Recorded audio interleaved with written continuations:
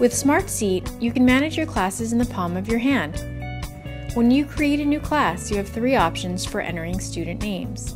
I've already created a list of classes, and I'll tap on one of them to bring up the seating chart.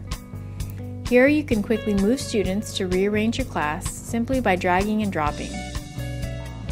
For class discussions, the student selector lets you call on students at random.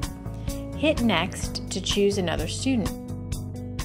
With Smart Seat, you can take attendance on the go as you walk around your class. Just tap Attendance and then tap the absent students. You can also mark students who are tardy. To see student info, just tap on the student name. You can see both the full name and the display name, which shows up on the seating chart. Type in a nickname if you prefer. You can also easily access the attendance record for every student. Notes allows you to keep track of useful student or parent information. Tap More to change the desk layout of your classroom with the scroll wheels. You can also change the name of your class here.